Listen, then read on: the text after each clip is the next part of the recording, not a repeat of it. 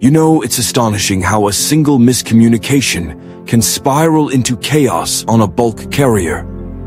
One wrong word, one misunderstood signal, and suddenly, you're staring down the barrel of a navigation error that could cost lives. It's not just the words, though.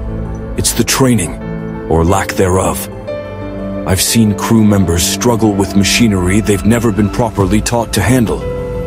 It's like handing a child a loaded gun and expecting them to know what to do. And then there's fatigue, that relentless beast gnawing at our judgment. Long hours and little sleep. It's a recipe for disaster.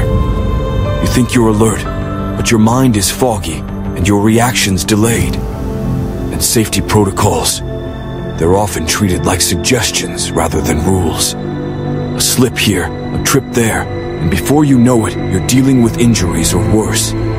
It's a ticking time bomb, and we're the ones holding the match.